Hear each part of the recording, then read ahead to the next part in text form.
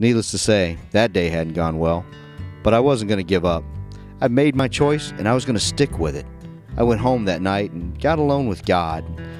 He strengthened me, and boy, was I going to need it.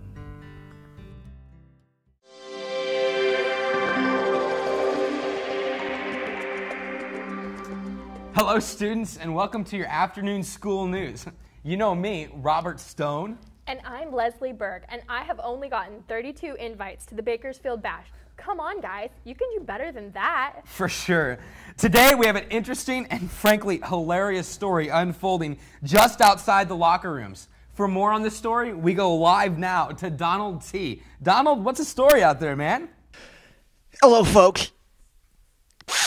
I'm standing here inside the guys' locker room where I have confirmed reports from a very good source that all of the geeks' spray-on deodorant has been switched with mace.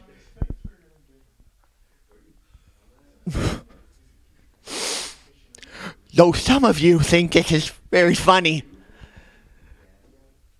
members of the administration do not share in the humor. I spoke with the physical education teacher earlier today. So, Mr. Walsh, just tell us, how did you react to this horrible prank that happened earlier today in the guys' locker room? To be honest, I laughed so hard. I spit my coffee across the room. Now the teacher's lounge, it needs new wallpaper. I told the other teachers too. So if you want my honest opinion, this is the funniest prank I've ever seen in my life. But as a professional, I don't condone this type of prank.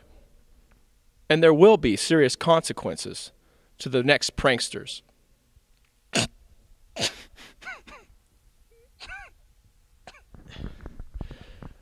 So there you have it, folks. I, Derek Lee, will personally be on the bandwagon of getting to the bottom of this. And I will be investigating live at the Bakersfield Bash. You can count on it.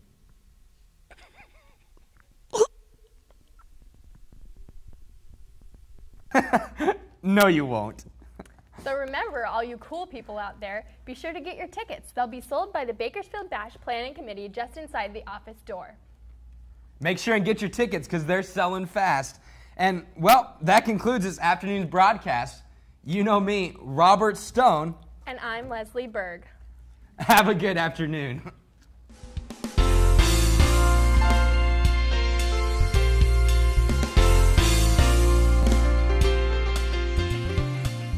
Class dismissed.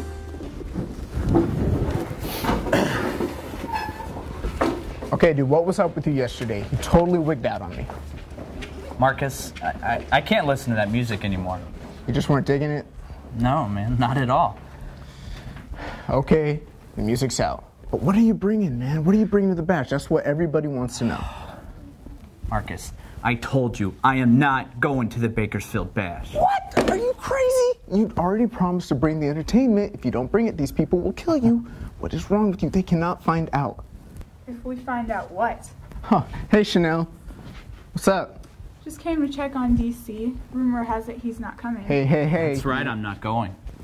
What was that, Dee? You heard me. I'm not going. Don't even try to be funny with me. Duke, I'm serious. I'm not going to that thing. You're going to be there unless you want some trouble. Now, Duke, is that any way to talk to the big man? Dee, I understand you're under a lot of pressure and everything lately, and that you've got all this stuff running through your head, and you're scared about the party and everything or whatever, but I'll give you a few days to think about it, and please, don't let me down. D, you are crazy, man. How are you gonna turn Summer down? She's like the hottest girl in the school. Same way I'm turning everyone else down. Oh, I got somewhere to go. I can't really give you a ride, man.